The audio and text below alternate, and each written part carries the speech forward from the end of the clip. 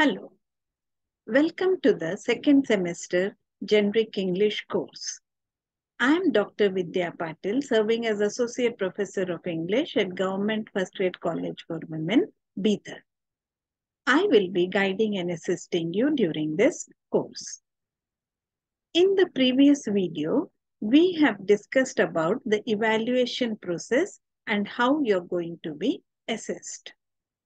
In today's video, we will try to look into detail as to what are the different topics which you are going to study under the first unit, that is receptive skills.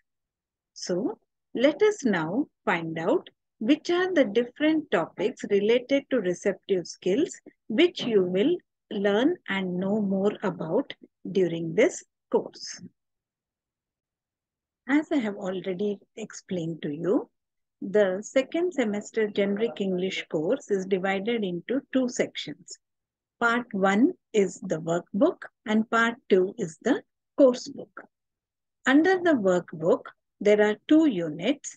The first unit is receptive skills. These receptive skills are nothing but two of the language skills, which are reading and listening.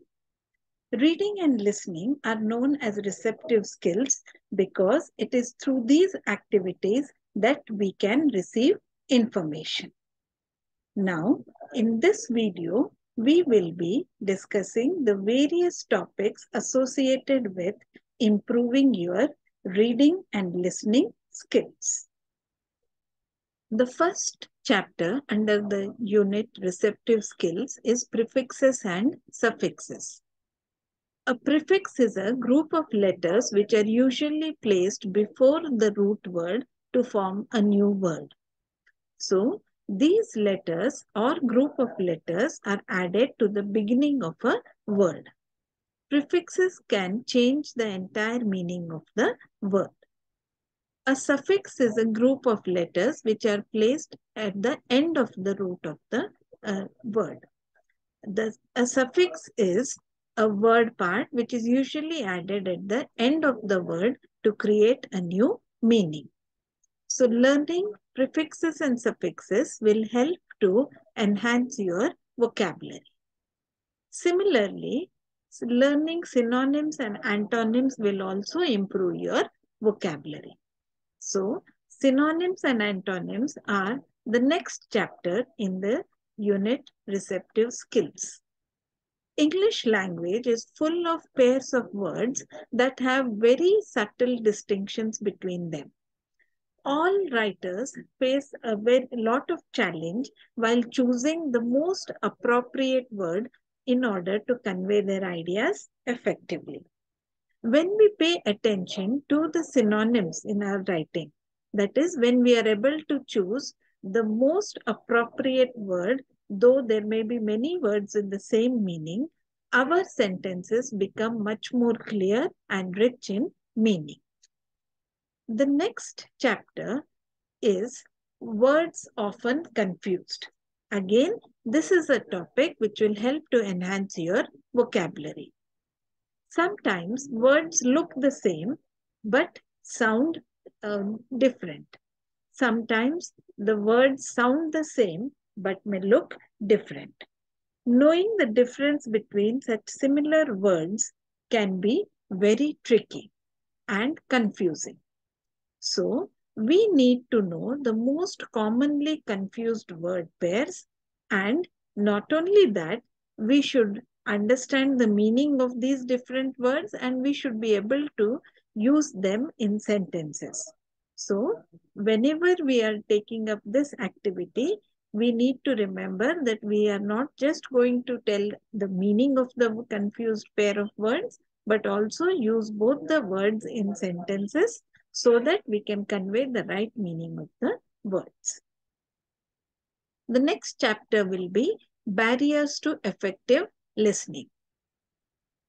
Anything which hinders the process of understanding and accurately interpreting a message which we are receiving is known as a barrier.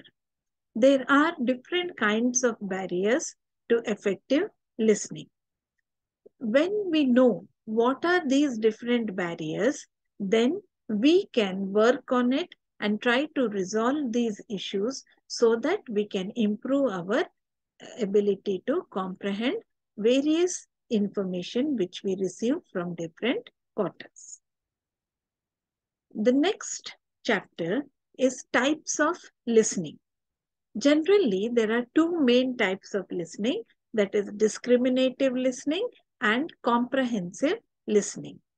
So, here it is basically we are trying to understand what is of importance to us and what needs to be given attention to.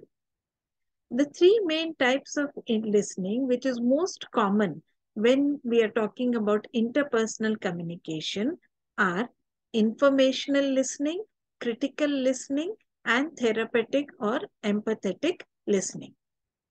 Information listening is listening to learn, that is, to gain information. Critical listening is when we listen to evaluate and analyze concepts, whereas therapeutic or empathetic listening is when we are listening to feel and understand the emotions of others. So, knowing these different types of listening will help us to improve our listening ability, which is an important aspect of effective communication. The next chapter is techniques to improve listening. We can improve our listening skills by different activities as well as by improving our work and our personal life. So, improving listening skills can be done by proper eye contact, being alert while communicating, paying attention to other non-verbal signs, and empathizing with the speaker. So, you will get a good idea about these different ways by which you can improve your listening in this chapter. The last chapter in this unit is listening activities. Here, you will be given various activities which you can participate in, and by performing these activities, you will be able to improve your listening ability. In this way, this particular unit, receptive skills, will help you to improve your various reading and listening techniques.